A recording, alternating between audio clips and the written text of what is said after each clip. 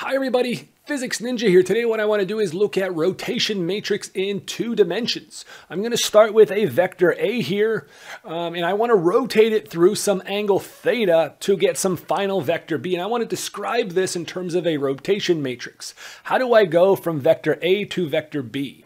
This is similar to a video I did a couple months ago where instead of rotating the vector, I rotated the coordinate system, and I wanted to link the coordinates in one reference frame to the other using a rotation matrix. I'm going to put the link down in the description below for that video. Have a look at it and see how it compares. It's similar, but there are some important differences. So what we're going to do here is we're first going to do the proof. How do we link vector B to vector A with a 2D rotation matrix? In the second step, what I'm going to do is we're going to apply what we've just learned to 2 specific examples. And in the third step, I'll discuss how do we extend this analysis to rotations in 3 dimensions. All right, like with all my videos, if you like it, give it a thumbs up. Consider subscribing to my channel. It's the best way to support Physics Ninja. All right, let's get started. All right, so first thing we're going to do to analyze this problem is, again, we start here with the vector A, and I rotate it through some angle theta over here.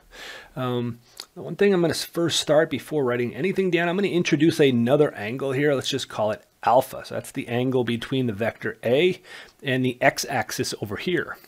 Now, in order to kind of link both of those vectors, I also want you to note one property of this rotation is that both of these vectors have to have the same length. So if I write the length as absolute values next to that vector, it has to be the same as vector B. Right? Because the length of the vector is not changing. I'm only changing the orientation. So this is really, really important. This is what we call norm conserving, or just say that the length is constant, right? Or conserved. All right, so that's going to be very, very important. And what I'm going to do now is I'm going to call this, since those are going to be the same, I'm just going to call it the value A. Okay, so you can go ahead and just write A if you want right on this diagram. It has to be the same. That's simply the length of this vector. All right, now what we're going to do is break the vector down into components. So both of these here have an X component. Here's the X component for the A vector. I can call it AX. And I could do the same thing for the B vector. I just won't do it just because I'm going to run out of space here. Both vectors also have a vertical component. Let me just go ahead and write what the vertical component of the vector A looks like. It looks like something like this. All right, now let's go ahead and write each one of these vectors in terms of its components. So the vector A I can write as AX, AY, and do the same thing for vector B. For vector B, I'm going to have, just call it BX and BY. All right, my goal now is to find what is this rotation matrix that links these components to the components of the A vector. So let's go on the next page and do a little bit more math to link both of those together. All right, so now we're going to write the components of both of these vectors in terms of the angles. So how can I do that? Well, let's look at AX. This is this component here. Again, the vector has a length A, and this is the angle alpha over here. So you should be able to write AX as A multiplied by cos of the angle alpha. And for AY, I should be able to write it as A multiplied by sine of the angle alpha, just using some trigonometry. All right, we could do something similar for B. And before we do B, now I'm going to define this angle here. B has an angle illustrated by this green line here, and that's the angle theta plus alpha, right? It's not just the angle theta, so you do have to be a little bit careful with that case. So how would I write B now in terms of the magnitude of the vector? The magnitude, we've just written it as A. So you would write BX and BY similarly, but you just have to make sure you get the right angle. So, all right, let me just correct this. Okay, so here we have BY. All right, BX then would simply be the magnitude of that vector, which I've listed as A, same magnitude, multiplied by cos of the angle of theta plus alpha. For the vertical component of B, what you have here is A sine of theta plus alpha. Okay, now how do we link these components? Okay, now in order to do the next step is we have to use some trigonometry because we have to kind of simplify these terms over here. These are complicated terms because they involve two angles. But if you look this up, or if you remember it from your course in trigonometry, there are identities that allow you to split the cosine of two angles, and there's also an identity that allows you to split the sine of two angles. Now in this case, I'm adding both of those angles, and the identity looks like this. It's cosine of theta, cosine of alpha. And then for a cosine, it's actually a negative sign here, and then it's sine of theta and sine of alpha. Now the identity for sine of two angles, how do you simplify this or split up these angles? In that case, it's a little bit different. It's sine of theta, cosine of alpha, and in this case it's the same sign as the one that appears here. And now for the second term you have to just switch the angles, so it's sine of alpha and now cos of theta. Okay, what we're going to do now is we're going to put everything back into our expression here. For here we're going to substitute, and for this guy we're going to substitute here. So it'll give us a more complicated expression for the x and the y components of that vector b, but we're going to see it's going to allow us to write it in matrix form, which is what we want. So let's go to the next page and continue this calculation. All right, so pretty straightforward. All we're going to do now is work with bx and by. So for bx, what I want to do is eliminate this term that I've highlighted, the cos of theta plus alpha. So you simply write a, and instead of cos, now we use this expression here. Now it has two terms, so be a little bit careful. So it's cos of theta, cos of alpha. Then minus, again, you have to distribute the a, the magnitude of that vector, sine of theta, sine of alpha. By, you do something similar. You have a. Now we multiply with both of these two terms. So you have sine of theta, cos of alpha, and then plus a sine of alpha, cos of theta. All right, now this is where the magic happens, folks. What you have to do now is, again, looking at our expressions for b, we want to somehow introduce these components over here, the ax and the ay terms. How can we do that? Well, have a look at bx. Look at this term. Here, this is if I have a multiplied by cos of the angle alpha, right? By definition, that is what? If I take both of those terms, right? If you multiply both of those terms, guess what you get? You get ax. How about the next guy? The next guy here, you have a multiplied by sine of alpha, right? So if you combine both of those terms, by definition, that is ay. That's how we defined ay. Now you do something similar in the bottom over here. Here, look at, you have a cos of alpha. Again, we know that this here is by definition ax. And the last one, a multiplied by sine of alpha. This is the definition of a sub y, the y component of that vector. So guess what? Well, that really simplifies our expression over here. So what we have then is bx and by equals. All right, now simplify our terms. So our first term here, instead of a cos of alpha, I replace all of that with ax multiplied by, I still have cos of this angle theta. I can't get rid of that term. And minus, again, just group things together. Here you have ay sine of the angle theta. And for the by terms, this here simplifies to ax sine of the angle theta.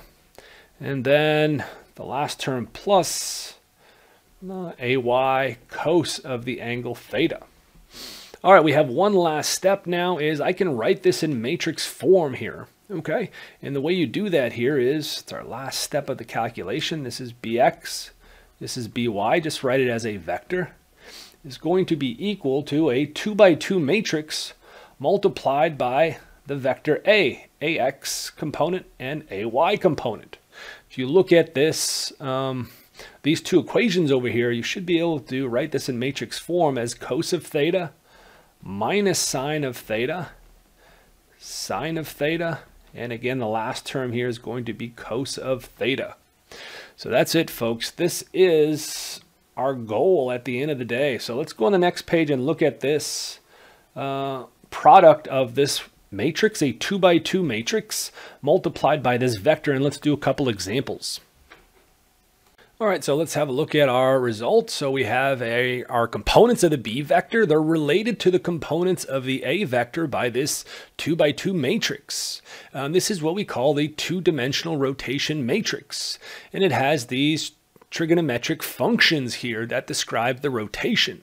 Now keep in mind the way we did this, we started at the vector A and we rotated in a counterclockwise direction. Okay, so let me just write that at the top here, counterclockwise direction for rotation. Now, if you wanted to go the other way, if you wanted to start at the vector B and then rotate, for example, in this direction, we could also do that, okay? This here would be the clockwise direction, okay?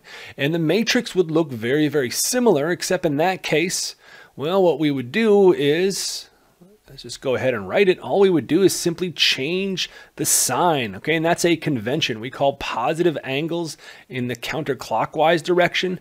We would simply put a negative sign in front of the angle if we started with B and rotated toward A. Okay, so in that case, our rotation matrix, all you do is put minus theta. So you do cos of minus theta. Here you would do minus sine of minus theta.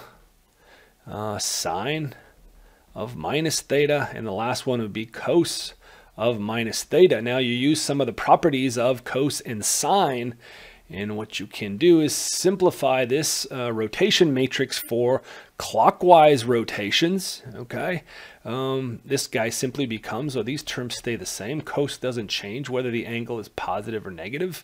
Sine does change, so this will be sine of theta.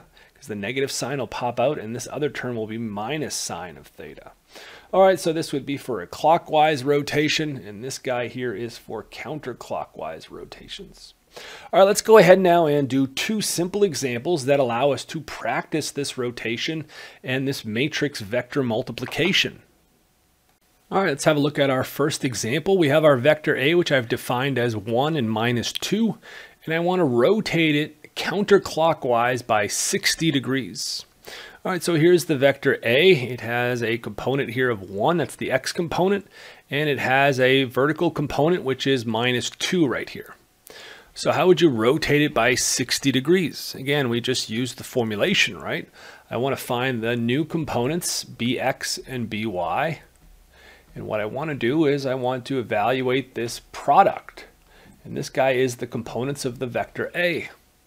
Now what you have to do here is just substitute. I'm going counterclockwise, so I'm going to use positive 60. So all you have to do then is just put cos of 60 minus sine of 60, sine of 60, and then cos of 60. All right, now these are kind of standard trigonometric functions right here. Cos of 60, if you remember that one, that's 1 half. Sine of 60 is root 3 over 2. Sine of 60, root 3 over 2, and cos of 60 is 1 half. And now you still have to multiply this. All right, we can find what bx and by are simply by doing this vector matrix multiplication. All right, now it gets a little bit complicated because these terms are not going to simplify, but let's just do the first one here. So you're going to have 1 half. And then you're going to have plus root 3. That is the x component. You can put that in the calculator and get a number for that. That's okay. And now let's do the by component. For by component, if I multiply this vector by this matrix, we get root 3 over 2. Then here you're going to go minus 1. All right, I put those numbers in my calculator, bx and by. This gives me approximately 2.23 for the x component, and it gives me something a little bit negative, minus 0.13. So what would that look like then on this diagram? So it means that if I rotated this guy 60 degrees, I would end up somewhere like this, a little bit bigger than 2 and a little bit negative like that. All right, so that here would be the vector B right here. And you could check that out because actually this angle here that the vector A makes relative to that x-axis, if I draw this whole angle, this angle here is a little bit bigger than 60 degrees. So I don't quite get all the way to the x-axis when I do a 60-degree rotation. Okay. The other thing you can verify now is we should verify that the magnitude of the vectors are the same. So let's go ahead and do that. What is the magnitude of this A vector? So that's easy. You just take the square root and then you square both components. So it's 1 squared plus minus 2 squared. So that one's easy to evaluate. That's simply square root of 5. Let's do the same thing now with the magnitude of the vector B. Now this one's a little bit more complicated because look at the components. This is the x component and this is the y component of that vector. Right? I didn't choose the best numbers to do this, but that's okay. That's life. So here's the magnitude of the vector B. Again, you take the square root and there's going to be 2 terms. So this is 1/2 plus root 3. I have to square that and then plus square root of 3 over 2 minus 1, and you have to square that term. So now we have to evaluate this mess right here. So let's go ahead and do that. Square root. So this is going to be 1/4 plus, you multiply those and then plus 2, multiply by 2, that's root 3, and then plus 3. Now plus, now this term over here, this is going to be 3 over 4. If I expand this squared term, the next term here is going to be minus root 3, and then the last term here is just going to be plus 1. So there's 6 terms here when I expand all of those square terms. You can see some of them cancel out. This is kind of nice. 1/4 can add to 3/4 to give me 1, and then you have 3, and then you have 1, and then another 1. So guess what you're going to get at the end? Thank goodness we also get root 5. So although they look complicated, the components, the magnitude of this vector is simply square root of 5. Okay, that's the length of the vector. It hasn't changed before the rotation and after the rotation. Okay, so that's example 1. All right, example 2, we have the vector A, which is defined or has components 2 and 3. So if I go ahead and sketch that, 2 is the x-axis and 3 here's the vertical axis. So it looks something like this. It's in the first quadrant. I want to rotate it now clockwise. So let's be a little bit careful and rotate it by 90 degrees. So first thing I remember that if I'm going to use my rotation matrix the way I have it here and I'm going clockwise, remember, what I have to do is I have to substitute 90 degrees, right? If I'm going to do that because of the clockwise direction. So we're going to go ahead and write this down then. So we have bx and by. This is a pretty straightforward example. Let me write the vector A here, which has components 2 and 3. And now what I do is I simply do cos of minus 90 degrees. And I do minus sine of minus 90 degrees, sine of minus 90 degrees, and then the last one, cos of minus 90 degrees. You can simplify this rotation matrix quite a bit if you are familiar with your trigonometric functions. Cos of positive 90 or cos of negative 90 is 0, so that's an easy one. Sine of negative 90 gives me minus 1, and then with another one here, this gives me 1, and this guy here is going to be minus 1. All right, then I still have to multiply by the vector A. All right, and the last bit, this is an easy multiplication. All you end up doing here is doing 3. And then if you multiply this vector by this matrix, the y component will be minus 2. Okay, let's go ahead and draw what that vector looks like. Again, this is just a sketch. So it has a component, an x component of 3, and it has a vertical component of minus 2, something like this. So this here would be the vector B.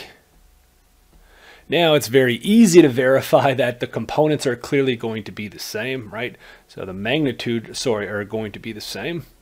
So that you can easily verify. That takes 2 seconds to do because they're both simply going to be square root of 2 squared plus 3 squared. What does that give me? 9 plus 4 square root of 13. Okay, that is example 2. All right, so pretty straightforward. All right, the last thing I wanted to mention is, well, just kind of a brief case for talking about 3 dimensions here. So we have a transformation for 2-dimensional vectors. But remember, I mean, even in this case, you can extend to the 3rd dimension because although this is the x-axis, the y-axis, the z-axis here is actually just coming out of the page. So really what we've done is we've described a rotation of the vector A about this axis, about the z-axis, right? And rotating it in the counterclockwise direction. So it just happens that both of these vectors, A and B, simply don't have a z component, right? Or their z component hasn't changed. But if you wanted to expand this to 3 dimensions, at least rotating it about this z-axis, well, again, imagine our vectors have 3 components. We now have to have a 3 by 3 matrix, and again, AX, AY, and AZ. Now, since we don't want to change the, the last thing here is not, should be B sub Z. All right, the last thing we want to do now is, again, if we're rotating it about the Z axis, this part is going to be the exact same, right? I don't want to change any of that. And I also don't want to change the Z component. I don't want to be introducing a Z component to the X and Y's here because that's not what we're doing. We're simply making a rotation about this axis.